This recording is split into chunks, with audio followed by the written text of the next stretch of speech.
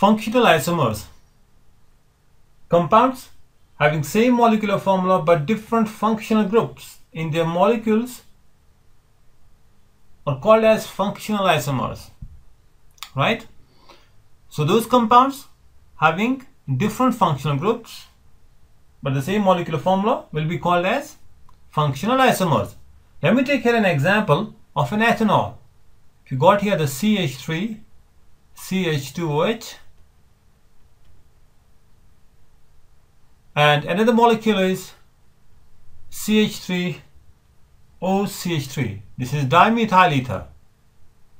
Okay. Look at the two molecules. The formula is same for both. It is the 2 carbon C2 H6 and oxygen 1 in both the molecules. But they have the different functional groups, right? Formula is same, but functional group is different. Here you have an hydroxide group as a functional group, and here you have an ethyl oxygen. This is an alcohol, right? This one is alcohol, and this is an ether. So these are the functional isomers. Compounds having same molecular formula but different functional groups are called as functional isomers. And we know that it is the functional group that gives most of the properties to the compound. So that means these functional isomers will have the different physical and the chemical properties. No doubt they have the formula same, but since the functional group is different, their physical and the chemical properties will be totally different. Let's take few more examples of the functional isomers here.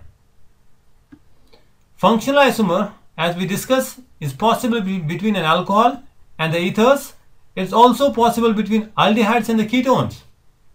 Correct? Aldehydes and ketones. Let me take here an example. CH3, CH2, COH. This is an aldehyde with 3 carbons here, and hydrogens are 6, oxygen is 1. Write down the formula like this: CH3, COCH3. Now this is a ketone, right? This is the acetone here. Okay. The formula is same: 2 carbons, 6 hydrogens, and 3 carbons, 6 hydrogens, and 1 oxygen. Here also the same, but this is an aldehyde. Okay, this is an aldehyde. The functional group is different. Here is an aldehyde, here is a ketone. Properties are different.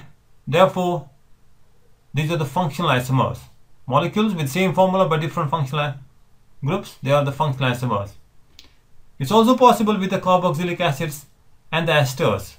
Esters have a general formula of RCOR, and the carboxylic acids are RCOH.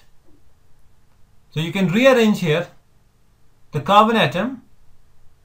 Suppose if you take this particular carbon here and attach it to this one, you get a ester. So let me take an example: CH3, CH2, C double bond OH, and if I have an ester like this, CO, OCH3 here, and then you have a CH3.